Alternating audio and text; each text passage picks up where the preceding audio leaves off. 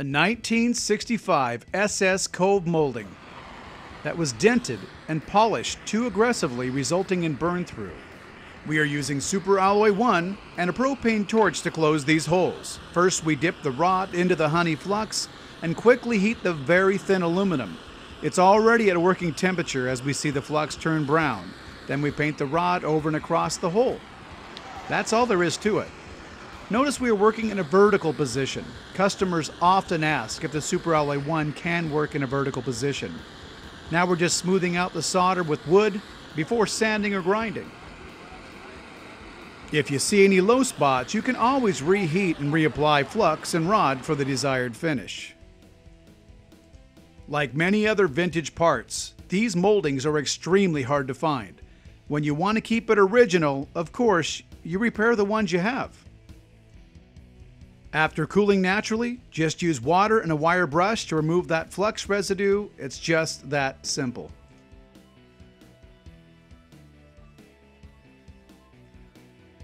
After a little finish work with the tools at hand, Super Alloy 1 made the repair with absolutely zero warpage to the aluminum.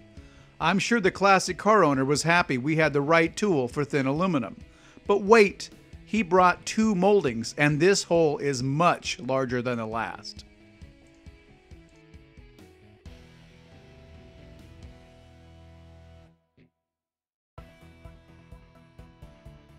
We did not have a piece of wood that could fit behind as a backing plate, so we're going to build across the large rip in the aluminum.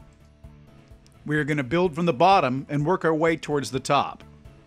Let it cool for a second, come back in, add some more flux and rod, burn the rod off, let it cool for a second, and keep working.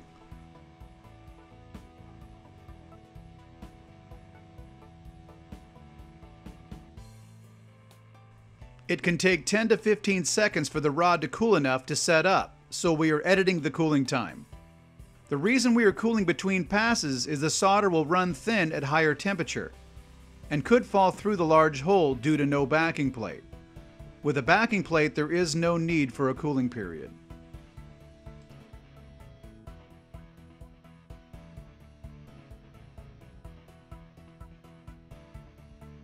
You can always add flux to cool the solder and flush away the darkened flux.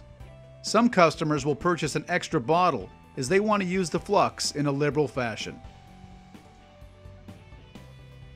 Of course, after cooling, we use water and a wire brush to remove the flux residue, and then we use a little Dremel tool to grind the high spots. This was a simple fix for the Super Alloy 1. The aluminum was too thin for MIG and TIG welding. Over polishing created the problem. Super Alloy 1 has done the impossible yet again. Super Alloy 1, rod and flux from MuggyWeld.com.